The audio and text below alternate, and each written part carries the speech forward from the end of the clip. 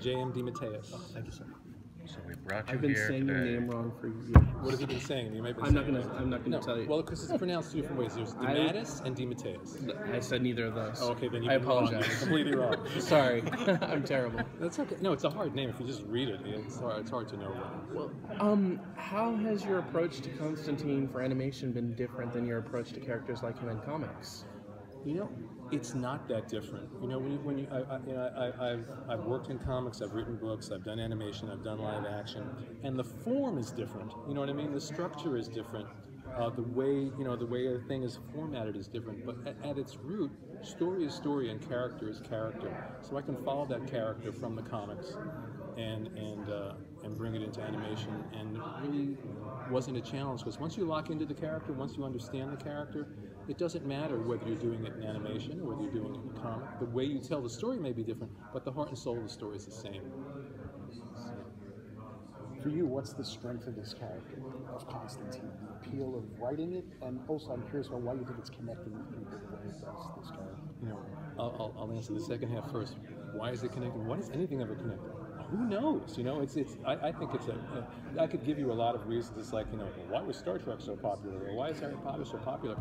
Like, Harry Potter is a great series of books, but there are lots of other really interesting, you know, young adult fantasy novels that never clicked in the same way. So I can't answer that question.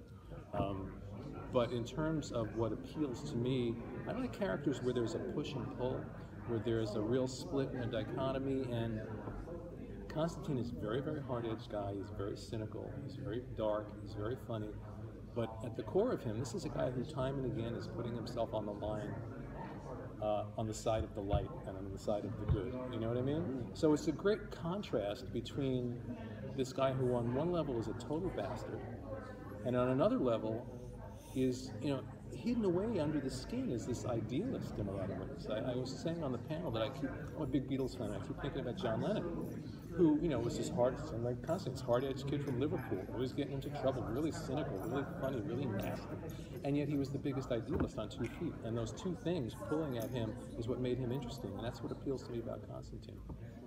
Now, Matt has been with this character for a while now, in all different, you know, versions, Arrow, Legends.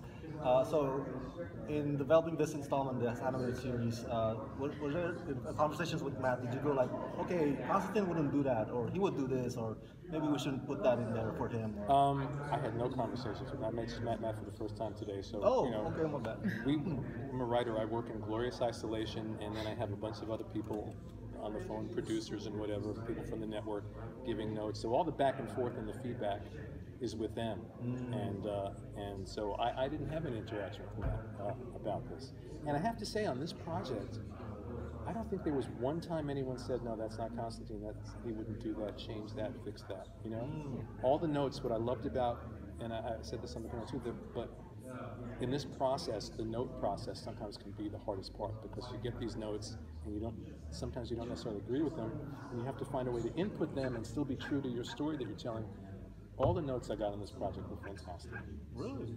They were about, let's deepen the characters even more. Let's make the stakes, let's make the story much more important for Constantine, say, than it was. And the graphic novel was a fantastic story. It was a great foundation. But the stakes for Constantine personally were not that high in the graphic novel. In this story, as you'll see when it plays out, the stakes for him are really, really high. And without giving too much away, he pays quite a price at the end, you know? So it's a great journey for him, and the notes were always to push me to do more in that direction, which is my favorite thing to do, so I had a blast with it. Thank you.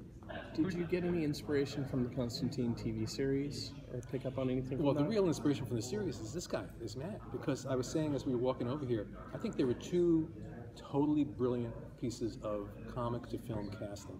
One is Robert Downey Jr., and the other one is him. It's like perfect.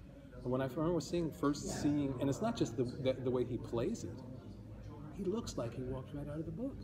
So he plays it perfectly, and he completely looks the part. You know, I know Robert Downey Jr. didn't really look like Tony Stark in the comics to me, but he played it so beautifully. He made that character his own. But he does both. You know, he really plays it beautifully, and it's like he literally stepped out of a panel. So it's great. We know that the series, the animated series, is separate from what we've seen of Constantine in the live action show and Arrow and Legends.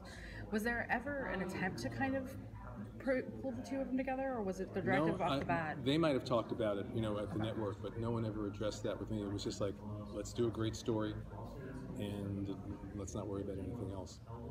I don't think there's anything in this story, say, that could contradict what's going on, certainly in the Arrowverse, you know? So it might be all of a piece there. You do have a completely different chest, though, am I right? Well, than the live-action Yes, series, but yes. I don't know if the Constantine that's on Legends is the same Constantine that was on that live-action series on NBC. Yeah, you know, I don't know. You'd have to ask them. I wonder if Matt even knows at this point. There was all these different NBC. incarnations of Constantine now. He was saying how interesting it is for him to play it because he's played it one way on the live-action, does the animation. Now he's doing it in the Arrowverse, and I want, you know, where did they cross over? They could do a crossover with 3 different Constantines in the crossover, you know? I'm sure Matt would love that. He probably would. So, for when you were writing this, did they? Because it was like 5-minute episodes. Did Yeah, they? they're like 5 to 8 minutes each, I think.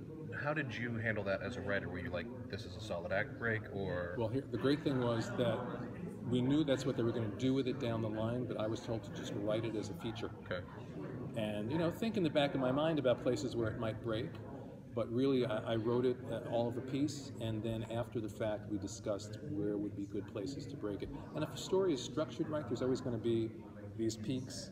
And, you know, a scene's going to end on a certain high note, which is always a great place to cut something. So, and I thought what they finally decided and worked out and cut it was they did a beautiful job breaking this up. Because when I first thought, they're just going to chop this up and make it work, and they did, and it really, really works. Okay, thanks. I'm sorry I have to call now, but we'll be bringing